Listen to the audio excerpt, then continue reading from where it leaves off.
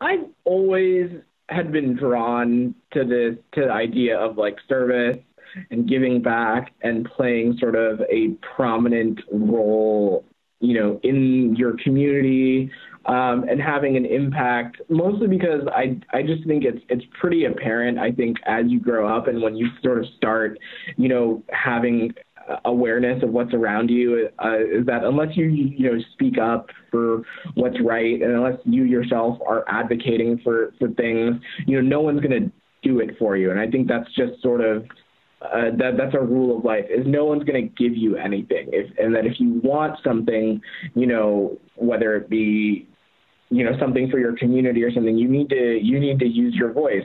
And that's sort of why, part of the reason why I was initially drawn to medicine, is that I really saw it as a really cool way of giving back and sort of serving one's community. And, had I continued along that path, my intention was always going to be, to be a pediatrician and to work in sort of underserved areas and places where there was a real need for primary care and things like that. Had I gone into medicine, that was definitely what my path was going to be. But I realized the hard way that you have to really love science as well. At least that was my interpretation of it, is that, all that is great, but if you want that MD and if you want to go through those motions, you really need to love science. And I was able to do it. I was able to get good grades, and I did really great on the MCAT and stuff, but it was just, it just, something didn't feel right.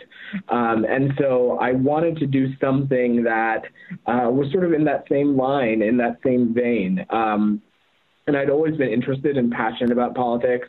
I'd always followed along. I'd always, volunteered on like local campaigns and paid attention and did things like that.